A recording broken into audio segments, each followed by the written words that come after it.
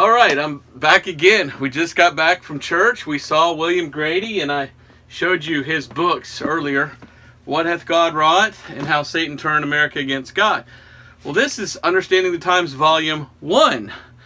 And I always wondered if he'd ever do a second part, and he did.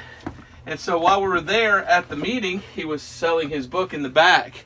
And this is Volume 2, Holy Ground, the True History of the State of Israel. And hopefully I'll be going to Israel this year. So I can't wait to read this book of 800-something pages. I'll probably devour this in the next day or two.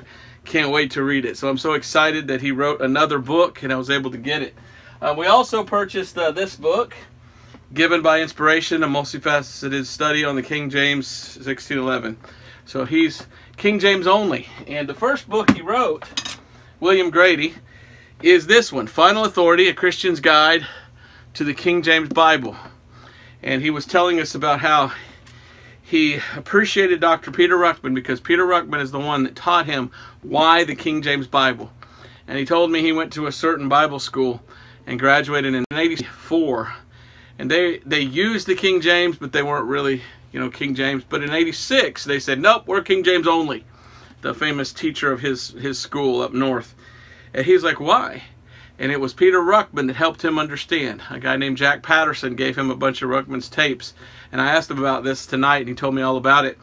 And he was so excited to learn about why the King James Bible is God's Word that he wrote this book. And he wanted to quote Dr. Ruckman. And he said he called Ruckman on the phone and said, Ruckman, can I quote you in my book?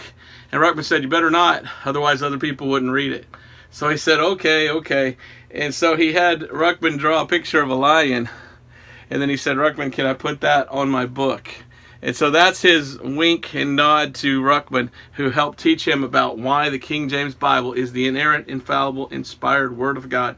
The only Bible for us in the English language, because it's the only Bible that's from the correct text. All other Bibles come from the false critical text. So this is the book, Final Authority. So Brother Grady, he's definitely getting a little bit older, but it was fun to talk to him. Glad I was able to get this book, and I'll tell you what I'll be doing tonight, falling asleep reading this book, Holy Ground, the True History of the State of Israel. So if you don't have those, get those books. I'm sure you can find them on Amazon or someplace like that. So thank you. We'll see you next time.